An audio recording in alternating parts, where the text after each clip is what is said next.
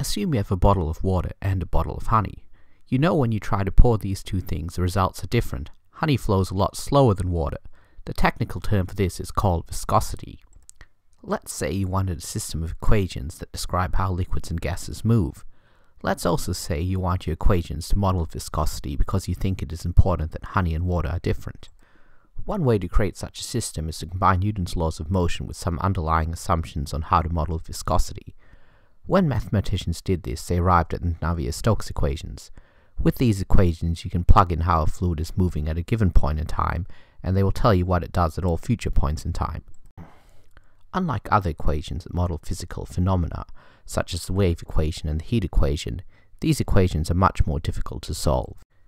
Now, because these equations are meant to model a real-world problem, we would like it that the solutions output are realistic. The million-dollar problem called the Navier Stokes existence and smoothness problem asks the following. Assuming we are in 3 dimensions and we have a fluid that is moving in a realistic way at the starting point, will the Navier Stokes equations make it move in a realistic way at all future points in time?